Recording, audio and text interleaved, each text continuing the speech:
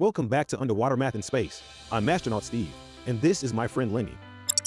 Today we are going to talk about comparing numbers up to 1 million using comparison symbols. Comparison symbols look like this and mean less than, greater than, or equal to.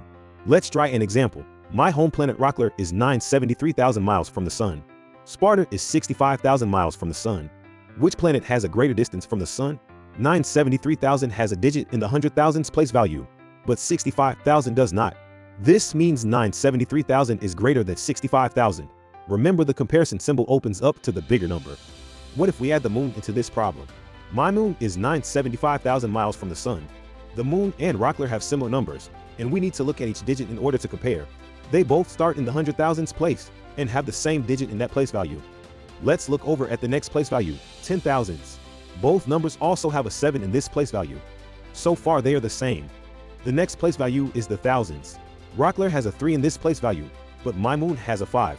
This means Rockler's distance from the Sun is less than the moon's distance. This statement now reads 973,000 is less than 975,000. Let's try another one. Lenny and I went to eat space tacos.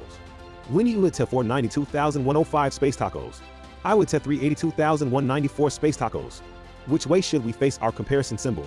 Remember to look at the furthest place value to the left. Each number has a digit in the 100,000s place value, but 4 is greater than 3.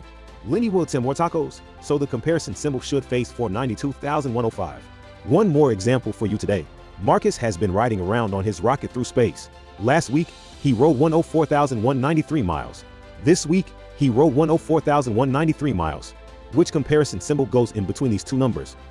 That's right. These two numbers are equal, and the equal symbol goes in the middle. Time to practice. Have fun, space kids.